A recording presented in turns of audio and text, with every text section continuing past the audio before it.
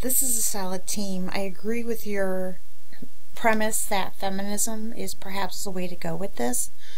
It's amazing how close you all were with your objects in terms of finding a theme, and so quickly too.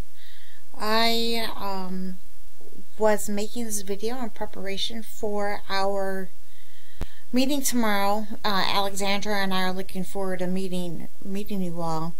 Whoever said about the fact that feminism, yes, feminism, but you could go deeper with that.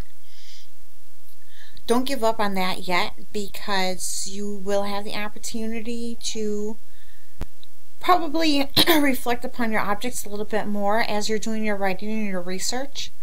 But this is the most solid team that I have seen. Of course, I have teams 1, 2, and 3 to go through yet.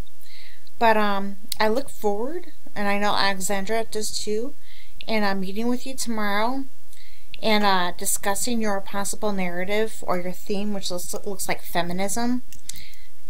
So now I guess the next thing, now that you've chosen feminism, perhaps as your theme, is to, when you're conducting your research on your objects, my suggestion is as what Alexandra already brought up, is to be true to your object, and that might be true to your object, meaning represent your object as it truly exists in terms of the research that's been done on how your object was made, used, and where it came from, the provenance. So represent your provenance accurately, and also represent yourselves in terms of being true to yourselves in terms of why this object represents you.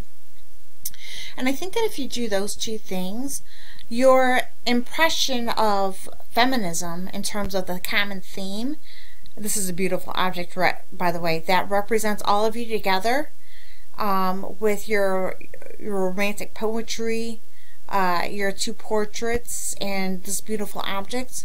Maybe it's through that, being those 2 things, being true to your objects and true to yourselves, that deeper theme of feminism might come about. So excellent job. I appreciate all the work that you've done for your challenge number 3. This is absolutely fabulous to go through and read. I really did appreciate the, which somebody already said, the fact that I got to learn more about this romantic piece of poetry, which is absolutely fabulous. And I must say that this gold is beautiful, and I love your theme of feminism.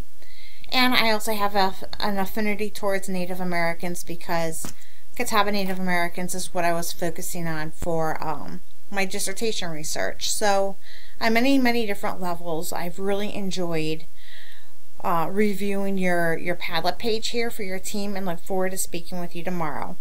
And I know Alexander does too, so I'll talk to you tomorrow.